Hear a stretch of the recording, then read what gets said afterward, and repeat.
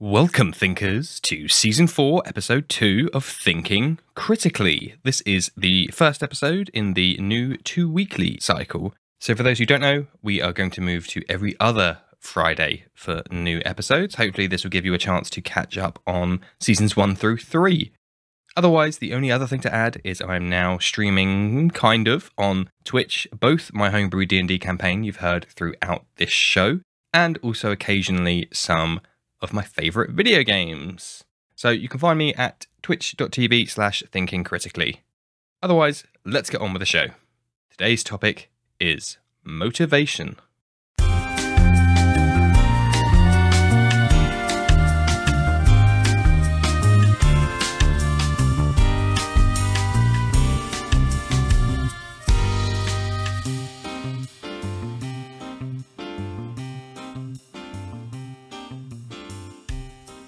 And today, this is a very special episode, as once again, I'm joined by my friends at Tabletop Journeys, Josh, Lewanika, and Glen. Thank you ever so much for joining us today, guys. Can you tell us a little bit about yourselves on the show? Yeah, absolutely. Thank you, Danilo. Thank you for having us. So this is Josh from Tabletop Journeys, of course, joined with my my erstwhile co-hosts, Glen and Lewanika. And, Danilo, I love that we have the opportunity to do this again. Honestly, like coming on your show last year was one of the highlights of our year last year.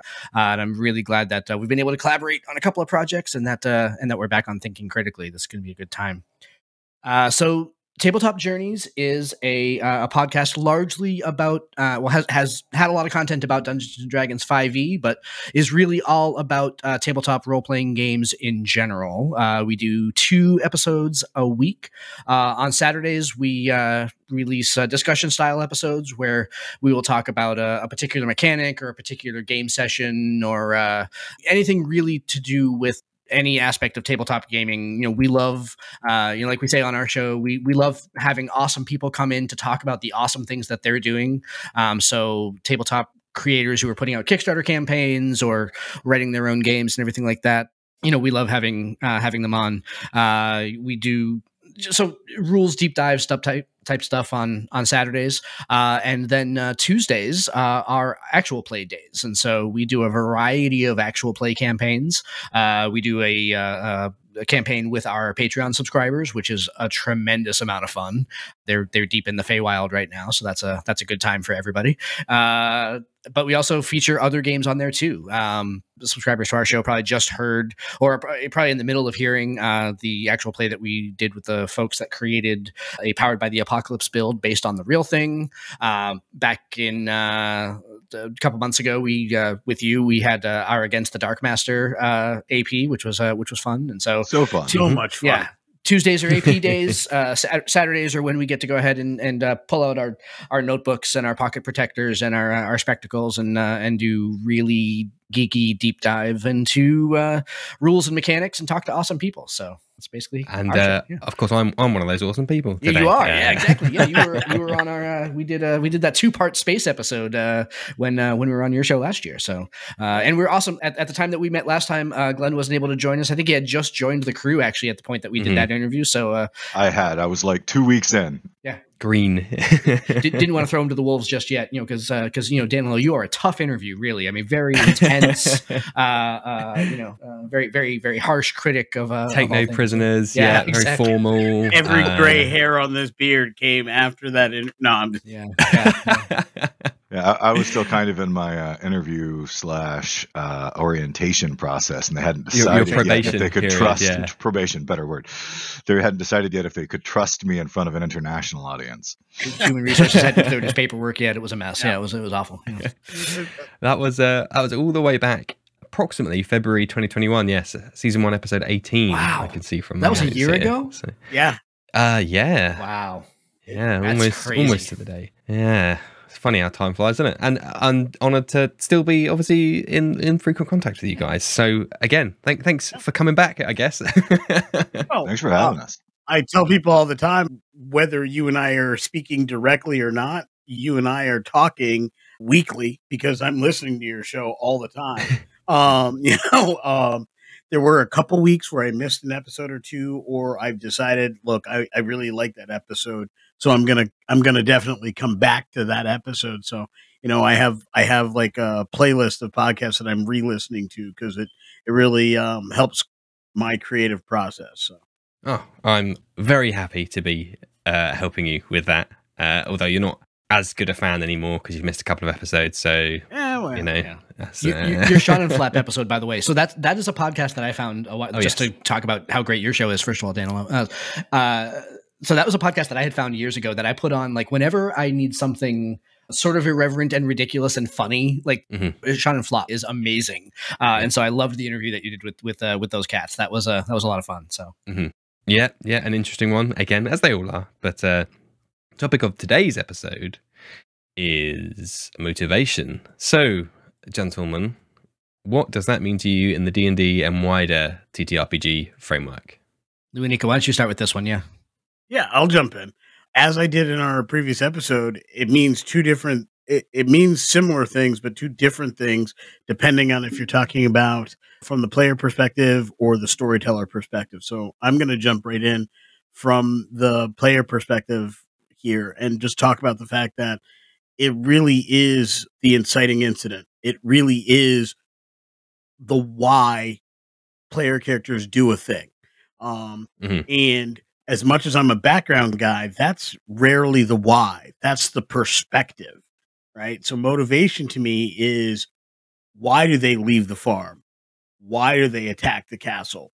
And there's an element of that players have to bring to their character, and they have to build into their character. So no matter where they want to go with this character, what class, what lineage, what features, what feats, none of that. There's no mechanic for motivation. It is something that needs to be written into the story. That's the storyteller piece, but it is also something that each individual player has to bring to their character. So they have to decide, why does John McClane deal with all these guys? Because his wife is there and because he's a cop and it's the right thing to do. So he's going to go do the hard thing. He doesn't want to have to do the hard thing. In fact, most of Die Hard was him not wanting to do the hard thing. Come to the party, have a good time, right? But he did it. His motivation was because at the end of the day, he's a guy who does the right thing. And I think that's what I think of when I think of motivation. And that doesn't have to be every character's motivation. It can be the coin, right? It can be the adventure. It can be all of these other things. But I think motivation is uniquely that one piece of the game that does not have a specific mechanic.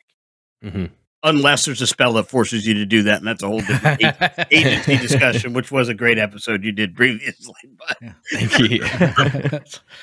Do you know, I'd never thought of it as that.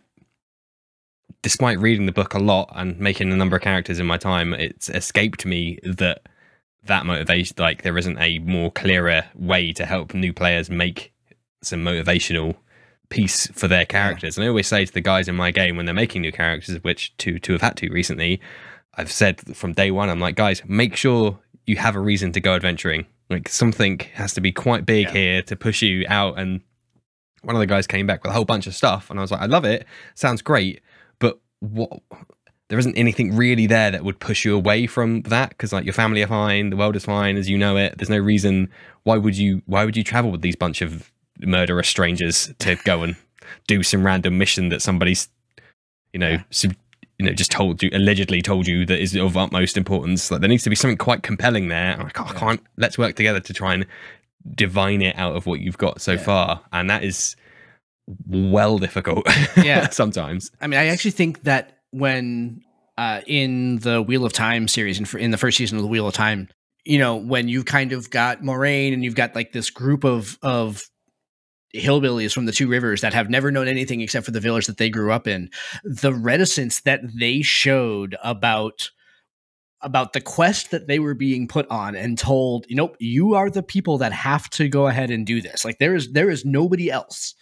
You are the people. You are the ones that have to go and do this. And the reticence that they showed kind of throughout that entire jaunt into the murderous mouth of evil was so tangible and so palpable. It's like, yep, that's believable. Like I can imagine, if somebody showed up at my door right now and said, hey, Josh, hate to tell you, you're the chosen one. You need to leave behind everything that you've ever known and come with me. I think reticence would be kind of the first word that would pop to mind, and there'd be several 4-letter words that followed shortly thereafter. So, or right. Even a happy sod off. This is not happening right now. Yeah, exactly. Like you get the wrong cat. Like that's not my bag. And that's the thing about trying to motivate players. You're 100% right, Lewanika. Part of it's got to come from the player themselves. That's why when we've talked about session 0 before in the social contract, we've made a point of saying you need to talk to your players and say that it's not just my responsibility to keep the game together and make it fun for you. It's everybody's responsibility. So you have to come up with that reason why you want to be involved with these other jokers. Or, if you decide to rob them all and run home, you're going to have a really boring night by yourself. Yeah. So everybody's got to work on coming up with their own motivation for why they want to be part of it. But then story can also motivate. The downside there being the danger of perception, right? Because going with the Wheel of Time series, which is an amazing show, and I've been reading the book since I was like a sophomore in high school, and they came out like one every 2 years forever, and then Robert Jordan died. Oh God. And then his son it's been crazy. Like I've been in this for the long haul, guys. He's the OG Wheeler. Well, I've got some compatriots out there with me. Marty's been reading it as long as I have, one of our Patreons and fans of our show and friend of ours. But anyway, I digress. But when you're motivating with story, you've either got to craft, you got to, as a storyteller from that perspective, craft it well or handle it delicately to avoid the scary word railroad. Yeah. Because when you're like, well, you're going to go on this quest because otherwise you're going to burn and kill everybody in your entire village. Yeah. If you present it wrong, sometimes players can balk, but hopefully if everybody's on the same page of the social contract and trying to work together, that won't be the case. Because otherwise, how would the reluctant hero ever get drug in? The answer there is if you're trying to play that reluctant hero, you've got to come up with your motivations. You've got to come up with your reasons why you want to stay involved, why you want to step out the door, why you want to do the next right thing or the next cool thing or the next dangerous thing, depending on, your motivation. I would, to kind of use the Wheel of Time, since that seems to be the great example that we have here today. If I were running that as an RPG, I would probably not have role played the preamble that we saw in episode 1. I would have started that campaign in media res with the Trolloc attack. However, in my session 0, I would have said, how are we building these characters? And I would have said, okay, now that we have these characters that everybody wants to play, let's find ways to weave you all together. So your perspective is you're all friends, you've grown up together, you have complicated relationships, but they're tight relationships despite those complications, and just kind of weave that into the fabric of this is where we start. So when we start in the middle of this festival and Trollocs are attacking, defending each other, taking care of each other's family, getting each other to safety, looking out for each other, that's where we start. And that hopefully would provide that in and out of game motivation so that they can then move forward and allow them to role play the reticence, knowing that at the end of those role play scenes, they're still going on the adventure. That to me would be how I would do the Wheel of Time if I were to try to recreate that type of scenario. Because I think that would be very difficult to take these people, play a couple sessions or play a session where you're home, you're enjoying it, and this is where you want to be, and then say, oh, by the way, people attack, and then they're going to chase you down and burn your whole village. And I think what would have happened in that moment would have been just that, the dreaded RR. It would have been the railroad at that point. Because then it's like, but what if I don't want to leave? Are they going to attack then anyway? Or you're just making me do this? Whereas if you start the game with we're going on the adventure, we're going to start in media res, and here's where you go, I think that would work best. And I mean, exactly that. The difference that I would make if I was running the Wheel of Time, because you're spot on. The biggest difference that I would make to motivate them would be including key pieces. And it's difficult because Trollocs don't speak English, but Myrddraal do. right? So the eyeless, I don't think they've actually called them Myrdril in the show yet, but that's their proper name. Although that might not be the way it's pronounced, because like to me, Nynaeve's name is Nynaeve and has been for, I don't know, 30 years. But if you put in that piece that makes it obvious to them, obvious to each player character, that they are after them specifically, whether it's the eyeless pointing them out and saying that one, or something that makes it so that it's not a question. Dude, these guys are here for us, and our friends and family are in danger because of us. That's that last piece that'll help push a player, I think, in the motivating factor. Absolutely. Mm-hmm.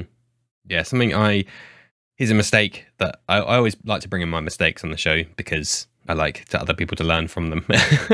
So I've already done the hard work for you. Is I foolishly went way back when I started. My gimmick of trying to get the players together was that they'd been summoned to the ruler of the city's castle. He's got a job for them, but looking at their backstory, their payment was going to be something unique to them. So that in the letters he sent each of them individually was like, I know that you're here because of XYZ, because I'm the leader and I know everything. If you do this mission for me, I will give you this piece of information. Or I know you're running from the law, so I can give you amnesty if you do this thing for me. Which on paper, I was like, hey, that's great. It gets them all together and it gets them all on this first mission, which is great, except that first mission was like the prologue of the story. Yeah. So once the world opened up and there was a bigger thing to do, I'm very lucky that my players were just like, yeah, we'll just go with it, because there wasn't, in hindsight, really enough impetus there from me to be like, yeah, but why do you specifically, you five, you've done your job, you've got your payment from the city owner guy, why would you still want to go on to this big scary thing that somebody's saying is big and scary that you should definitely go and do, other than, nah, I'm done. Like, I've done my bit, washed my hands, goodbye. Made my money, got my scars. Yeah. Man, I'm trying to think. I think it was when we were doing one of our subclass episodes. I think it was the Rangers, when we were talking about, and the name escapes me because I'm in gaming hangover this morning. The one that basically sits in the woods growing mushrooms and having animal friends. Is that the Gloomstalker or the Swamp Keeper? Whatever that one. Swarm Keeper. Swarm Keeper. Yes, the Swarm Keeper. Right. That was one of my big takeaways after reading through the Swarm Keeper. Is why would this character ever be an adventurer? This is a character that by model is content to sit around in his mud hut, tending to his mushrooms and, making sure that his moss isn't disturbed by whatever creature is running through it at that particular moment in time. And so that was, I found that was a tricky bit to go ahead and be like, well, why would they actually want to be an adventurer? And just recently we talked about the new Strixhaven book, and there were pieces of that were the same thing. Like, the book's been out for a couple of months, so I won't spoil it, but there is a party and there's a moment where one of the other goers at the party gets ill, and you're supposed to want to follow this character and find out why they got ill. And I'm like, dude, I've been at that party. Like, when someone is like holding their mouth and running to the restroom, the impulse is not, ooh, what's going on with Timmy? It's let's give Timmy some space and maybe a glass of water and open a window. Like, that's, like, he'll need some aspirin in a couple hours, like that's lay off the Becks. Yeah. Right. Exactly. And we'll find him in the garden later, whatever. Yeah.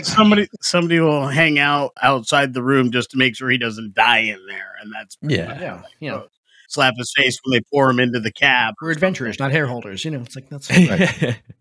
With that Swarm Keeper example, with those kind of things, you can always take it to the extreme as the GM or the world builder to be like, well, it's the end of the world, so your little haven in the forest will be destroyed, and that's that it's easy and possible. But the thing, I don't really like that too much. I'm not poo-pooing on. I mean, I've done it, so. Yeah. But I don't want to poo on anyone else's thing. But it's like, A, that's obviously the extreme, and B, that reveals a little bit too many of the cards for my liking, like right at the beginning, to be like, well, it's going to end.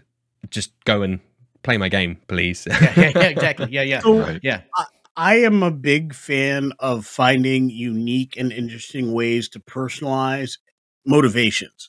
And I actually just posted on our Facebook group about this just the other day because I saw a meme, and I put it on the group, and I talked about one of my own campaigns that I run, the Land of 18 Seas Chronicles of Barstock. It's a wonderful homebrew campaign that I run for some some good friends, and our kids, like my 15-year-old, his 17 and 15-year-old play, and it's a wonderful time. But when I started that campaign in our local shop, I decided I wanted to do something different. And I had just rewatched the Mark Wahlberg film Four Brothers, and I said, how cool that you have these four very different people. Their only tie is this family, this maid family, this combined blended family, their adoptive mother, and the fact that they are tight. They argue with each other, they don't get along, they do different things, they are very different personalities, but they are brothers and they are tight. And at the end of the day, even when one of them ended up, big spoiler alert for a movie that came out in 2005, but one of them ended up being the catalyst for the whole problem in the movie. But because his brothers were there, he's like, no, and he turns on what he had previously done and helps the family. And I loved that concept. And I said, that's a powerful motivation. So I built into this campaign, and it was actually the start of this campaign world, an orphanage. And the idea is all the player characters were in the orphanage. That allows any player to play anything they want, lineage, background, race, whatever. But the one thing I said, this is the concept of the game. Your love for your brothers is not ever going to be in question. You can fight, you can argue, you can try to do whatever, but when push comes to shove, you guys have each other's back. That's how we start this campaign. Now, if things change as the game goes, that's your agency, you do that. But there is no question of the bond you have for each other. And I loved that as a motivation. So as we went on, all I had to do is put one of them in jeopardy, and everybody was all in. Done. It was an amazing, it has been, it's an ongoing campaign, so it still is a really powerful motivating factor. Like when we're doing something and one of the players will be like, he just threatened my brother, I know what we're doing next. When you hear that at your table, you're like, man, all the heavy lifting is done. It doesn't have to be a world ending plot. It just has to be a bully at the bar, a sheriff who's not too cool, or what have you. They have each other.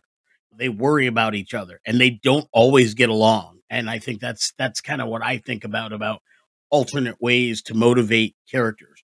When you build those, the background, like I said, is the perspective. The backstory can be the way to motivate. There's not a mechanic for backstory. And there's tons of people talking about, oh, don't get 3-page backstories, try to keep it to a paragraph. And there's all kinds of different opinions on that. But if we as storytellers think about backstory as our only way into the motivation, that's probably a good place to start. Yeah, but it can't stop there. Like that's the other thing too, is that like absolutely that's the motivation to get started. I think that the fine line that storytellers that we need to walk as storytellers is making sure that we don't overly reward players so that the game kind of goes off the rails, right? Make sure that we kind of keep hitting the little dopamine button every once in a while so that the players continue to want to move through the machinations that we're putting in front of them without ever kind of second guessing the initial motivation about why they came in there in the first place. So that's rewards is a great motivating factor, but you have to tailor your rewards for the level of the game. I tend to think of it in terms of tiers. At tier 1, the things that I reward are going to be very different than the things I reward in tier 2.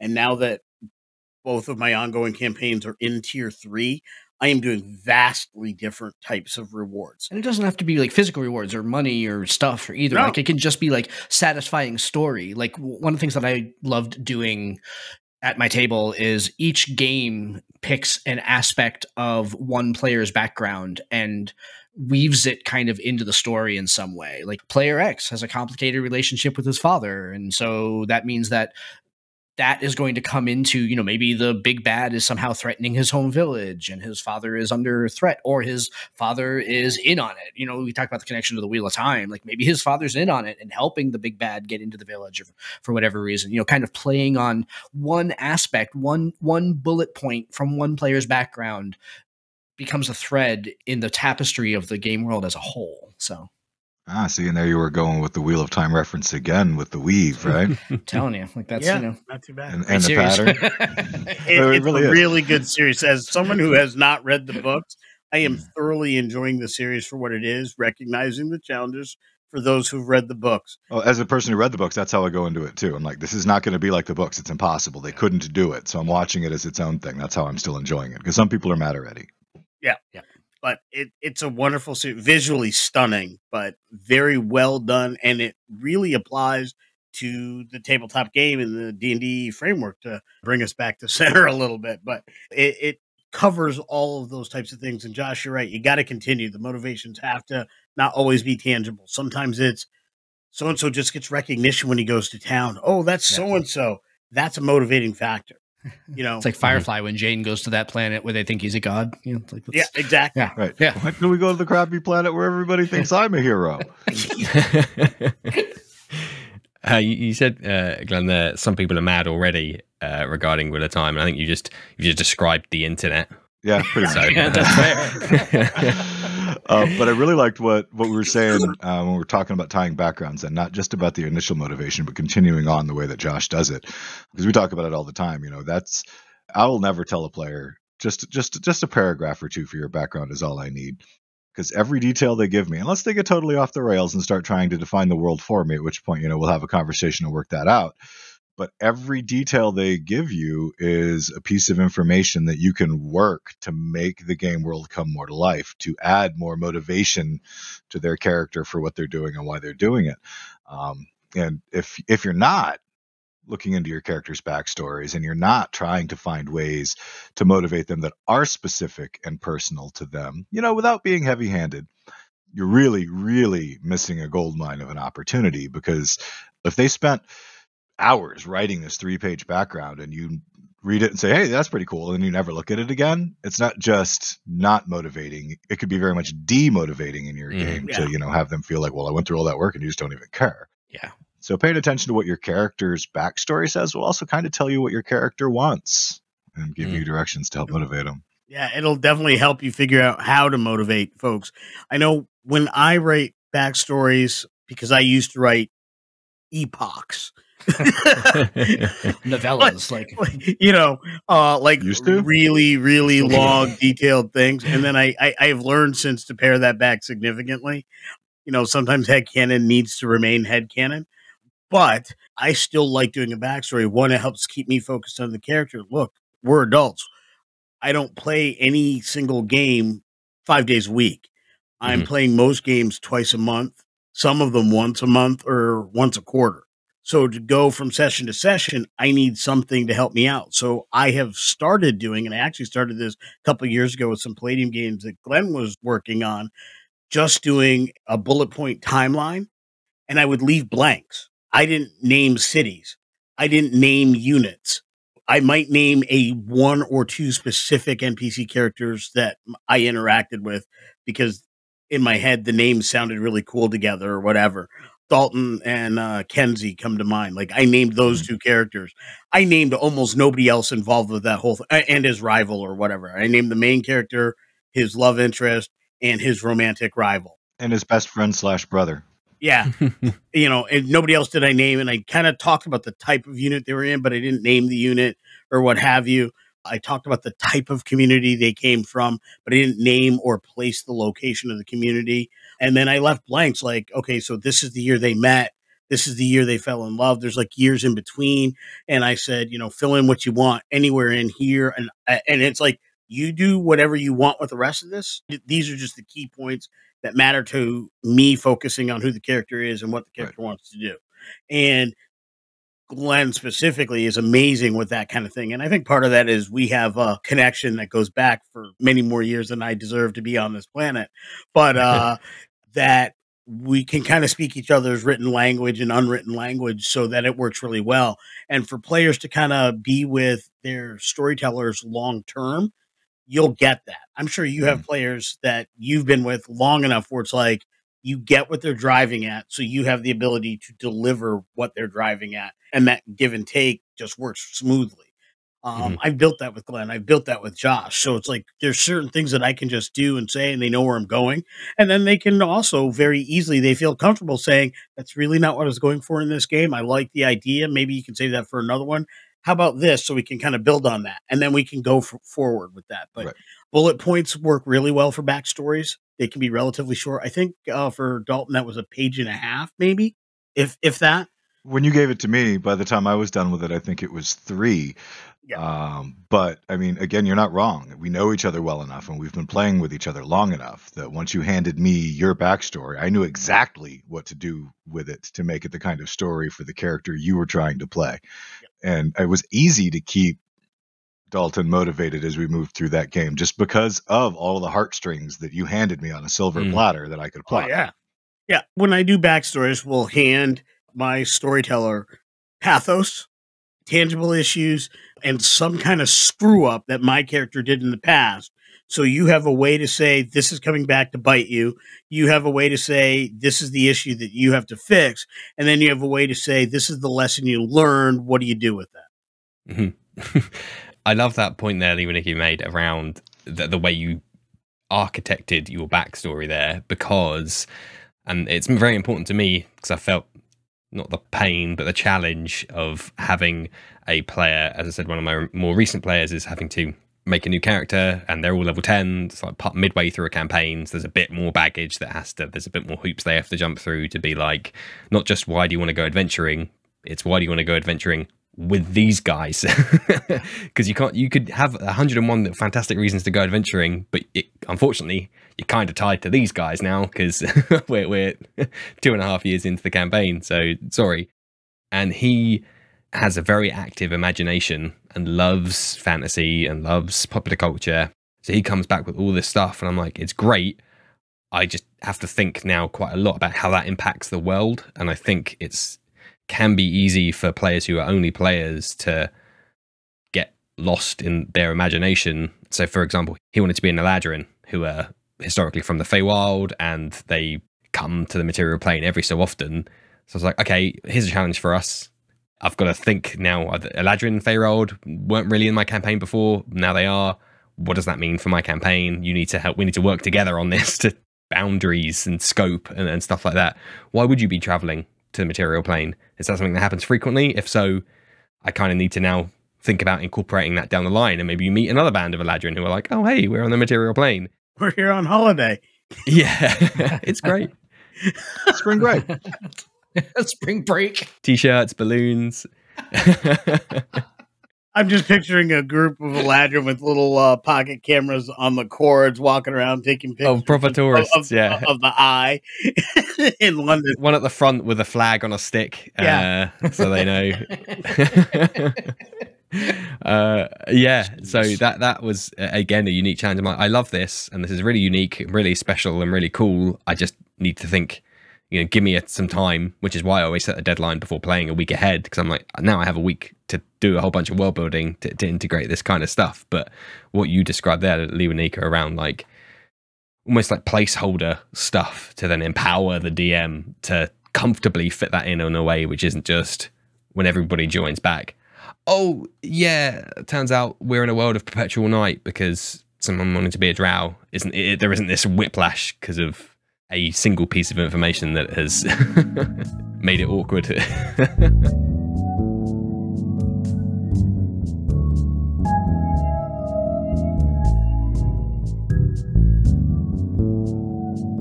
So we've talked a lot about motivating player characters. So to the other side of the same coin with a similar theme, I want to hear about what motivates us all as players. Why do you keep coming back to the table? Oh man. And that should see us through until tomorrow, maybe. Maybe next week. Yeah. Wow. So I want Glen to go first because I think I have a good answer, but I'll let Glen. I answer the first one first. What do you mean you want me to go first? What if I don't want to go first? No, that's right. I'm not scared. The double R. So what keeps us coming back to the table as players? Yeah. Yeah. I was expecting you to go the storyteller route and how we keep ourselves motivated as storytellers. But all right, let me change my mindset. That's my third question. Third question. Fair enough. For hour number 3. Yeah. Fun, man. I mean, that's the biggest one. Fun. Yeah. Fun and fantasy and a little bit of escape. You know, it's a chance to get out of my 9-to-5 daily grind. It's a chance to walk away from all of the stress and crap going on out there in the real world and all of the crazy things that we see on social media, regardless of which side of which issue you're sitting on. All of that gets really overwhelming, and role playing and sitting down to a table for a session of D&D or Aliens or Against the Dark Master, it doesn't really matter what game I'm playing. It just gives me that, aside from the social, because that's a big piece of it too. I mean, this is like a loaded question. And you get the social contact, you're hanging out with your best friends, hopefully, or making new friends, because that's awesome too. And you get to just immerse yourself in this other person who's larger than life in some way. I don't like to make paragons of perfection, is what was recently put out when we were working with Limitless Heroics. It was one of the terms that was thrown out there, and I loved it. I don't usually make paragons of perfection, but, you know, they're still heroes. They're still larger than life. You know, they're still more capable than I, living in a fantasy world, doing amazing things. You know, it's a chance to step into the Lord of the Rings. It's a chance to step into my favorite childhood fantasies. So it's a no-brainer. That's a whole lot of motivation right there. And it keeps me coming back, and has for, I don't know, 40 years now. I mean, with the exception of early part of being a dad when there's no time to do anything else but work and take care of kids. I've been playing since I was 9. So yeah, 8, maybe 8. Yeah. We've all been playing for a super long time. And for me, I absolutely hear what you're saying, Glenn, about the ability to dive into your favorite fantasy worlds and the ability to go ahead and take a little piece of literature or a little piece of some world that someone has created and explore it in your own mind and explore it at the table with your friends. That is, I don't want to say that is no part of my motivation, but that is only a very small part of my motivation. My almost the entirety of the motivation for me to come back to the table is it's my favorite way to hang out, right, with my friends, right? It is the most rewarding thing for me to see my friends in that awesome role-playing scenario. And that is something that, like, man, when I think back to like some of the LARPing that Lewanika and I did mumble years ago, and how much we celebrated our friends' victories, especially when they came at our defeat, right? Like that moment where it's like, oh man, what you did there just really, that's, I hate you for that. And it was amazing. Those moments, like you can't, look, I mean, yeah, I can do that at work, but like no one's going to celebrate the fact that I just effed over one of my people that I work with. Like they frown on that in public society, but at the game table, rightfully so. Right, exactly. Yeah, you know, for good reasons, you know, HR involved. You know, but at the game table, it's like for me, seeing the ingenuity of the people that I'm sitting at the table with, you know, I love surrounding myself with smart, creative, interesting people and seeing them take their idea and execute it in a way that I didn't anticipate, or that surprised me, or made me laugh, or interested, or whatever, right? Like whatever emotion it stirs up in me, seeing my friends do that is there is no drug in the world that is better than that. You know, it's like, it's like, oh, wow, holy crap, Glenn just did something amazing. And that's fantastic. Or like, I mean, I think back to like the Against the Dark Master game, like the number of times that something amazing happened in that brief, like 4 or 5 hours that we played. And I just sat back and said, holy shit, wow, that was so cool. That was so solid. Oh, so solid, you know? And like, like I live for that. I absolutely, like if I could bottle that and sell that, I'd be a millionaire, because like there's just no feeling like that in the world. And that's absolutely, yeah, right. Exactly. Yeah. You know, and so that's what keeps me coming back. Cause I'm always chasing that high of like, and I think that's kind of why I love kind of collaborative world building so much, is because that's, at the end of the day, as a storyteller, that's what I want to be doing. Or even as a player, that's what I want to do, is I want to share this aspect of creation with my friends and see where they're going to take it, see how they can take this nugget that I'm going to throw out there and where they're going to go with it. And then when it comes back to me, what has happened to it, and now what can I do with it, and that sort of thing. I love the collaborative aspect of it. Yeah. Well said. Collaborative creation. I mean, Glen the Maker is my world builder name. I call myself a maker because I love to create. It doesn't matter what it is. So very, very, very well said. Mine was surface. Yours was deeper. Nice. Yeah. And his touches on the first note when you asked the question I wrote down, which is, I'm chasing the scene, right? Yeah. Josh talked about you can't get a better feeling than that, even if you could put it in a bottle. I've referred to it in a couple different episodes where I'm always, there's like certain scenes that are like, that's why I do this. Yeah. When we did our Aliens broadcast, there was a scene where our friend Steve on the DNA podcast, his character shoots another character in the head, and I saw it telegraphed. I'm like, that's the moment. Like, I live for those moments. Yeah. When we were doing Against the Dark Master and we got into that conversation about road bacon, I live for those moments. There's just something organic and creative. It's like in the universe, we deal with really complex physical laws. There's nothing created that didn't come from something else, right? There's no new matter. There's no new energy or whatever. In the creative space and in the creative mind, we are breaking those rules every time we throw dice and come up with an idea. It is the one space where we as people in this real mechanical, physical world can do something amazing. We can create just from our experiences and build something from where there was nothing. And I think that was that's what I'm chasing always. Yeah. That's my motivation for coming back to this game 40 years in. Just real quick, that conversation about the road bacon, that is exactly what I'm talking about, right? Is that that moment when you and Yorkhouse the Modest are talking about the bacon, and right, you guys are all talking, and like my character in a huff just decides to ride off because he is done with your frivolity, right? And Lewanika, your character makes that subtle comment like, "Don't worry about my brother-in-law, like he got his share, like don't worry." He's like, and I think Glen, it was your character said, "Oh yeah, no, I saw how much he ate," and then you very, very succinctly with the sniping line, like, yeah, well, what you probably didn't notice is you probably got some of everybody else's too. Like, it's like that little moment where I'm just sitting there like, oh, you son of a bitch. That extra party banter really, really helps bring it all together. Yeah, exactly. It helps make it, I mean, just like the bits going back and forth between Garivald and Yorkus as we went on, with Yorkus being this big mighty warrior he's trying to be, and Garivald's like this 3-foot thing standing beside him, but I'm blocking you with my shield and stepping in front of you by the end of it. Yeah. I love the juxtaposition of arrogance and earnestness between those two characters is lovely. It was magical. That was a great time. It was magical. And I was never my military service, I was not a sniper.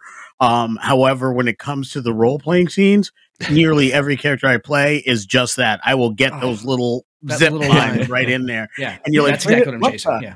Where did that come from? That is what I do, and I do it all the time, like almost every character I play.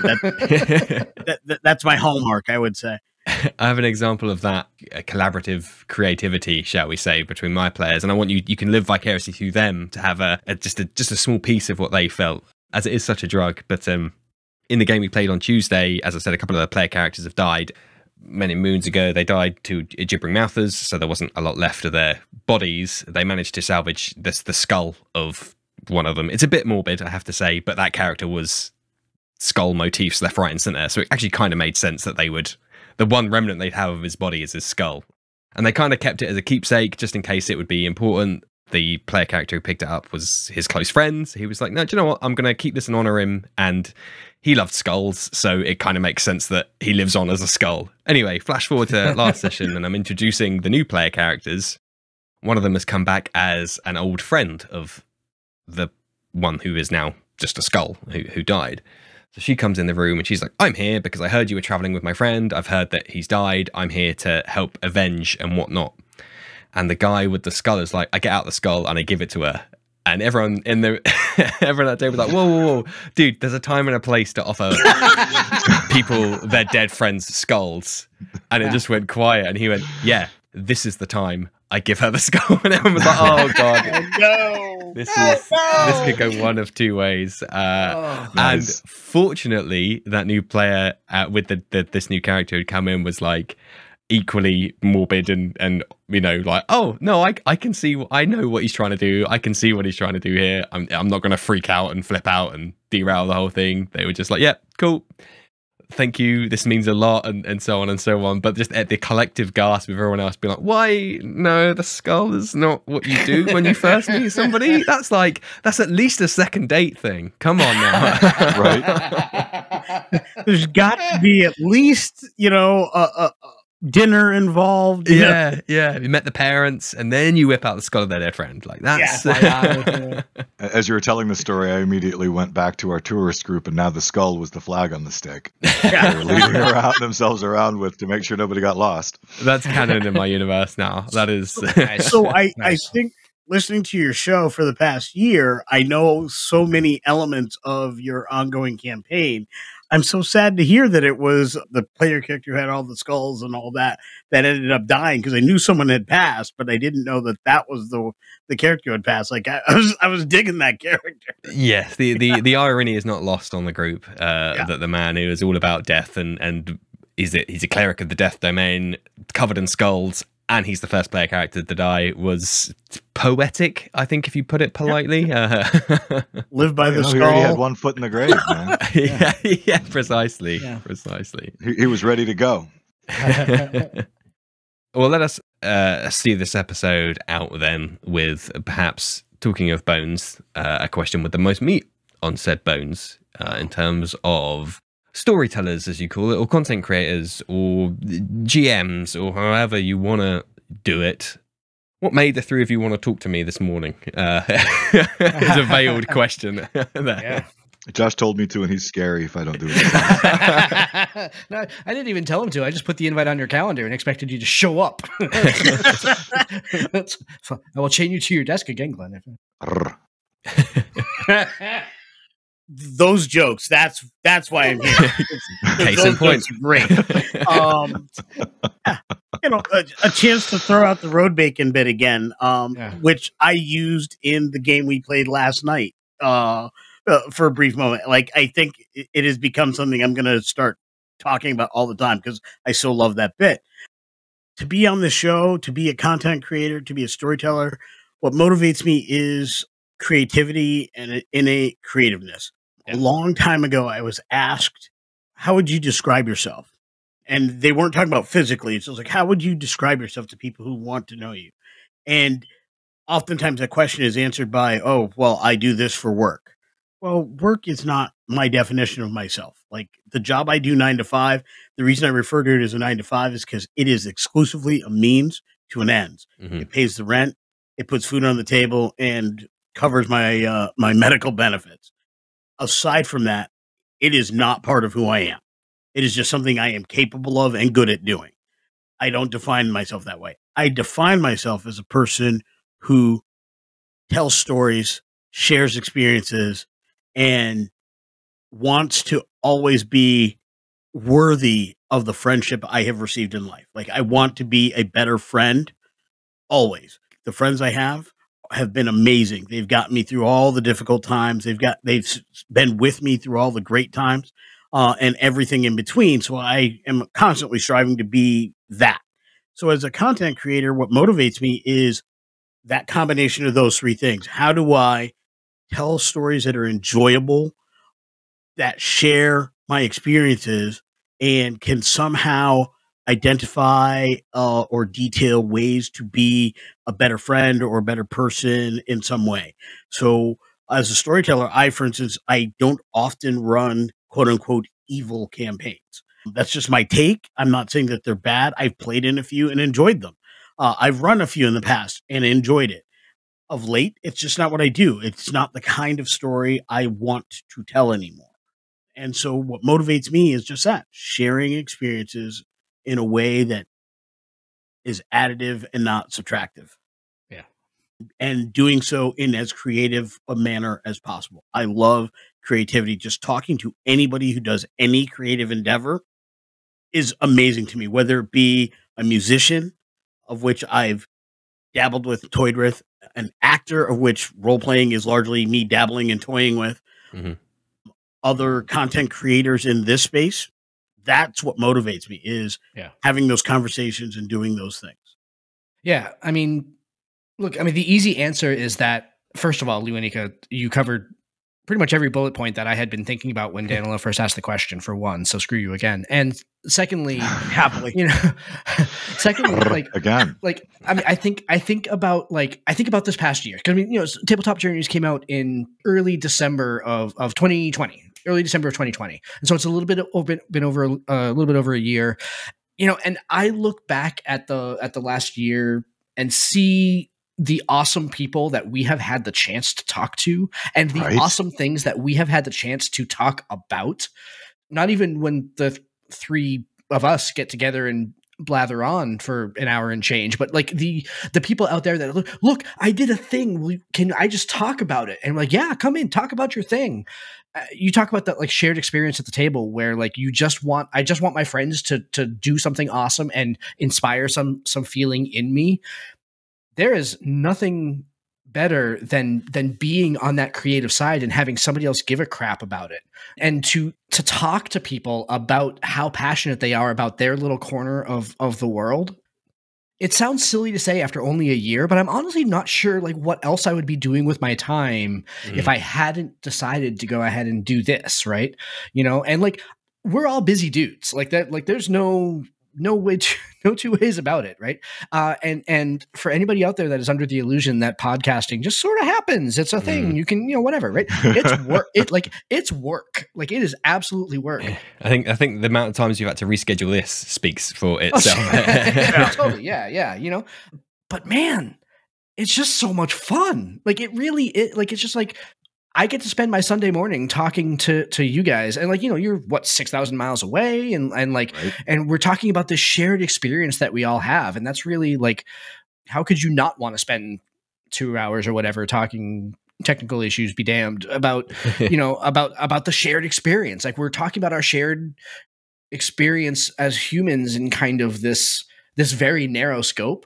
But we've covered so many other topics here. We're talking about so many other things kind of under that umbrella that apply. I mean, it's, I don't know, my very philosophical rambling answer is basically just saying like, why wouldn't you want to do this? Like if you need to be motivated to get up and do this, then don't do this, right? Because like the motivation is the thing. The motivation is the conversation. The motivation is the act of doing it, right? Like that's what got me up after 6.5 hours of sleep last night to go, oh, that's right, we're talking with Danilo today. Like finally, like we've been trying to put this together for 6 months. Like that's great, fabulous, That is what got me to roll out this early too. It's not even early, but we were up really late last night. Yeah, I just want the listeners to appreciate it. You making it sound like I got you out of bed at like 4 a.m. and it's like no. It's totally self-induced. I mean, we started recording at like 10 o'clock local time here in the US, but the three of us were up until about 1:30 doing an actual play for our show last night. So 2 o'clock by the time I got to bed last night. Yeah. And the last thing I did when we signed off of that actual play, which was a fantastic session, really rewarding as well. The last thing I did is I said, see y'all at 10 a.m. motivation. And then shut off the computer and went to bed. And it was like in my head, quite honestly, in my dreams, I was like, what am I going to talk about? What are the points I want to hit, and where are my notes? Because I write notes actually very close to when I do shows versus well in advance. That way the ideas are fresh, they make sense, but I ruminate over them for the days that come up to that. And I got up this morning and like, I'm going to take notes on what's said during this session so I can go back to points or touch on things that come up. But I know what I want to say about this. Like, part of it is I am, and we are fairly self-motivated. So I just said, you know what? I don't need to really go to notes for this. Yeah. I know what I want to say. There may be a particular anecdote that I want to mention, but for the most part, Right. I know the things that drive me. I know the things that I love to do. And this type of game, role-playing games in general, that drives me. That makes me want to do more of this. I love when I build a character that has all these things that it can do. And I say all the time, I don't optimize for the sake of building the biggest, baddest. I optimize for having the coolest moment, which sometimes is not always the biggest and the baddest. Right. You know, sometimes it's just being able to do that cool thing that nobody really anticipated. Yeah. One of the best things my Warforged in another game did was do a commander strike as a battle master and give it to the barbarian who laid the killing blow. I could have probably done just as much damage, but that would have never been as cool as I drop to one knee, say, get him, and I give him the ability to strike, and he says, well, I run up, I jump off his back as he stands up to launch me, and he drops the killing blow, lays out the big bad guy, which happened to be a giant, and we took him out. And I'm like, that's badass. Yeah. And then not only that, but because you talk about kind of like the other side of this as optimization, like you optimize for the story. That's not even kind of like the greatest role-playing story that I can think of off the top of my head. The greatest role-playing story that I can think of off the top of my head happened 20 years ago when we were at a table and the big bad of the campaign marched up with his army, and the soon-to-be king of the realm decided to go ahead and go out. It said, enough. Thousands of people aren't going to die, and challenged the big bad to single combat and lost. And that set forth a dozen campaigns from that singular moment when the big bad won. And all of us are sitting at the table like, you can't, no, you can't do that. And the storyteller's like, get out of here. You're not here. You don't know what's happening. It's like, but he can't, he's going to lose. He's not going to win. Out. Yeah. To be fair, I was not at my best and most respectful player character phase. Yeah. And I was ejected from that table for that moment while that scene went down. Yeah. But here we are 20 plus years later, and I'm playing in the campaign, and I have finally, the current character I play, actually did some actions to successfully start to undo the damage done in that scene 20 years ago. So I want you all to know that, you know, HK's got this. He's working. That's some long-reaching, decades-spanning motivation right there. Yeah. But no, I have to, on the motivation front as a storyteller, agree with both of my irreverent co-hosts and amazing friends that the creative collaboration is definitely what it's all about. But for myself, I've always been, I said earlier, I'm a maker. I mean, silly story, but when I was in first grade, I decided I was going to be a writer. So I locked myself in the bathroom. Why the bathroom? I have no idea, but the bathroom for about 3 hours while I copied verbatim my very, very favorite book onto notebook paper, which earned me a nice conversation about plagiarism and a good life lesson along the way. But I mean, it's been in me since then that I've always wanted to make things, and it's just grown and grown forever. As a storyteller, though, that has to bring me to the storyteller chair, because as a character I was creating, but I wanted to do more, right? But what really, really keeps me coming back, which kind of sums up a number of the points in a scene that we've been discussing as a storyteller, is the expression on my characters' faces when I really, truly achieve that shock and awe factor. When a piece of my plot, a bit of my story just slaps them in the face and they're wide-eyed, like didn't see it coming. What the hell just happened?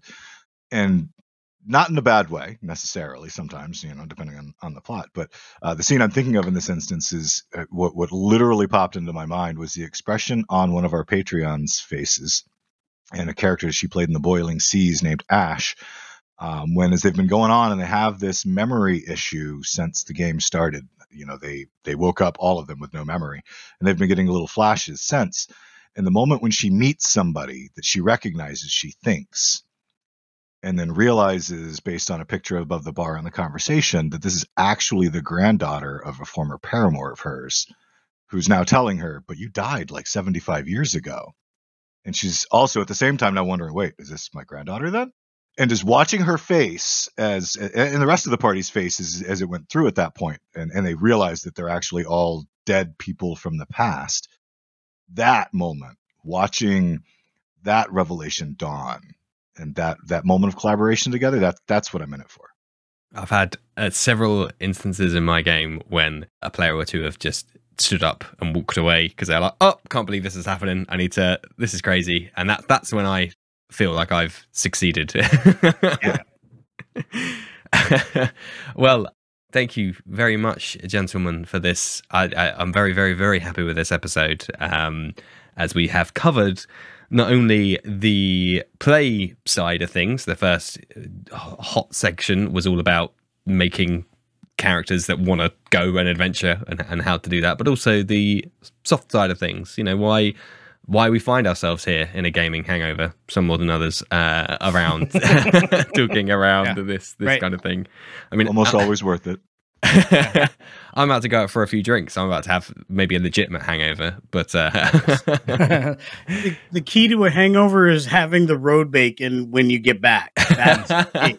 So I don't know. Too much grease when you got a hangover is sometimes not a good thing. Well, I say road bacon. This morning for me it was smoked salmon, but whatever. You know. Is there anything burning to talk about that we might have missed? I was going to say, I actually think we covered it all. I was terribly afraid that we were going to miss pieces, but I think we're getting really good at this, the four of us together. Like we covered some good ground here. I think we talked about all the things and that deal with motivation. Yeah. The only burning question for me is, when are we going to get you back on our show? Very good question. Never. No, I'm joking. I don't blame you. I mean, yeah, no, I wouldn't want to be on our show either. I mean, I'm scheduled in for all of 2022, but who knows? Nah, I'm just... Yeah. I'm washing my hair that day. Whenever you'll take me and my. What did you say? Velvety smooth English accent, which is probably the best compliment I've ever had on this very poor spoken Englishman's voice. I will say that when we started playing against the Dark Master, what I originally had for a voice for my character, I changed because I'm like, we already have an English accent, and that's you can't do a phony one next to a real one. How would that sound? I'm going to come across like an ass if I try that right now. Yeah. You know, I did have to work on that. Like I literally have to work on some new accents because my goal is to keep gaming with you on a regular basis. You have to try very hard to offend me, I'm afraid. Being guilty of doing some poor accents in my time. So yes. Oh, mine are terrible. Like legendarily. Oh yeah. Terrible. All of mine turn into Scottish eventually if they go on long enough. Doesn't matter what they start as. All roads lead to Edinburgh, as the saying goes. Right. Well, that's what the Scots will tell you at any rate. Yeah. Well, gentlemen, thank you again for gracing me with your presence today. It has been very, very enjoyable. Thank you all so much. Is there anything you would like to promote? Sure. Yeah. Well, so first of all, thank you for having us on. Obviously, this is such a good time. You know that you only have to call. We will rally together to go ahead and come on your show anytime. Absolutely. You're willing to deal with three harsh New Englanders. We'll make the time to go ahead and make it happen. Obviously, the show continues to go ahead and run. We would love for your listeners to come check us out at www.ttrjourneys.com. You can follow us on Twitter at TT Journeys. We're on Facebook if you search for Tabletop Journeys. We'd love for your listeners to go ahead and come check us out. We think our show is a good time. We love listening to ourselves talk, as you can imagine. And we love other people to listen to us talk to. Kind of the big thing that we're looking to do for 2022 here is we are getting into, we alluded to content creation earlier. We put out our first kind of booklet at the very beginning of 2022, the Traveler's Guide to Collaborative World Building. But at the point that this episode is airing for you, we will have just put out kind of our first big boy book, our first big book, The Traveler's Guide to the Multiverse. It's a companion to the latest Wizards of the Coast book, Monsters of the Multiverse. It is full of player options to go along with that tome. So backgrounds and feats and magic items and mundane items and because we are storytellers and content creators at heart, there is a big section on campaign hooks and adventure hooks and encounter hooks to go ahead and help bring all the this kind of mechanical stuff that we're throwing into the book, help to bring it to your table to make your multiverse campaign legendary. That's our tagline. If I didn't throw it in there, the lawyers would get upset. Exceptionally professional. Thank you very much. And he did it in his radio voice, which is really do I have to pay extra charge for that? Oh no, there isn't. Good. Yeah. Well, as usual, all the links will be in the episode description, not only to the DMs Guild, but also to was it ttjourneys.com. So yeah, I would encourage you all. They are a lovely group of folks. I'm not saying. I mean, I say that off the record when we'll stop recording, so I'll say it on the record as well. It has been a pleasure. So yeah, all that's left is one final thank you, guys. Yeah. Pleasure was all ours, Danilo. Thank you very much for having us. Absolutely. Thank you, everybody, for listening at home. As usual, please do check out all the links in the episode description, of which it'll be chock full with this episode of all glorious links to such great content. Thank you all for listening, and good night. And now it's time for the Patreon shout-outs. Huge thank you to a great friend of the show, Matthew Perkins, who's out there making hilarious and educational Dungeons & Dragons content. Please go and check out his stuff at matthewperkins.net, where you can find links to all of his socials and all of his content, including his own Patreon, which I would very much encourage you to check out. Thank you to Matt Street, at mpstreet88 on Twitter, for supporting the show. If you need support running your personal or business schedule, head to virtualtimehustle.com or on Instagram to make that difference between should do and done. Boss it better with support from Kat, who will help you get back that essential time you've been searching for. If you would like to support what we do and get 4 shout-outs a month, head over to patreon.com/thinkingcritically, or you can just buy me a coffee at ko-fi.com/thinkingcritically.